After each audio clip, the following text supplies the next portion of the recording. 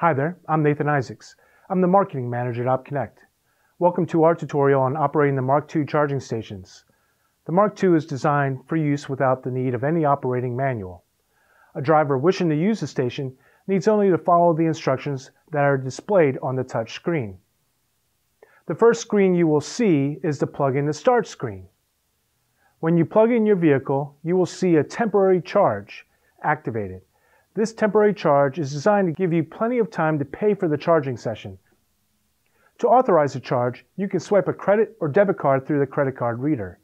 You can also swipe your OpConnect card or a Wright Express fuel card.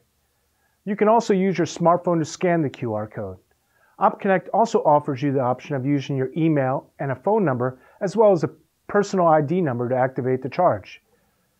You don't have to be a member to use our stations. Just use a credit or debit card.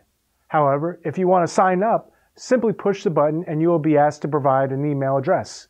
Later on, you'll receive an email asking you to verify that you signed up and to complete your profile information.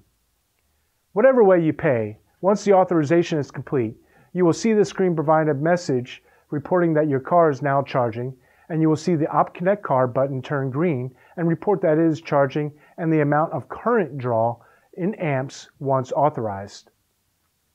When your charge is complete, or when you need to leave, you can unplug the connector from your car and the session ends. The results of your charging session will be emailed or text messaged to you if you have authorized the session using an OpConnect account. Thank you for driving electric, and with your help, we're building a cleaner, greener, smarter future.